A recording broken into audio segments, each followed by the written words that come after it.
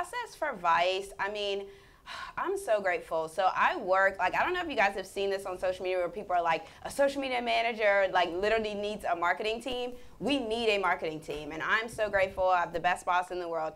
I work under a marketing team. I have a production team. They cut the video. I have a graphics team. They do all the graphics that I want. Literally, I get to decide what scene lifts I want, the actual strategy. That is a blessing. Because when I was at ABC, it was completely different. I was doing the editing, I was in Canva, like I was churning out content. And even we were talking earlier, like it's night and day whenever you're doing content for news. Like when I was doing news, I posted it and I left. That was it. But at Vice, like literally they're like, we have a show with 2 Chainz, Most Expensive, and they're like, 2 Chainz responded. I'm like, okay, like what do you want me to do? Like I literally used to send my boss like, should I send him this emoji? Like I didn't know how to interact. So like it's great to work for certain brands, but you do have to understand, like I know she was talking about voice, you have to understand the voice of the brand that you're working for. So it took me a while, but once I understood the brand, then I was able to like come up with different ideas.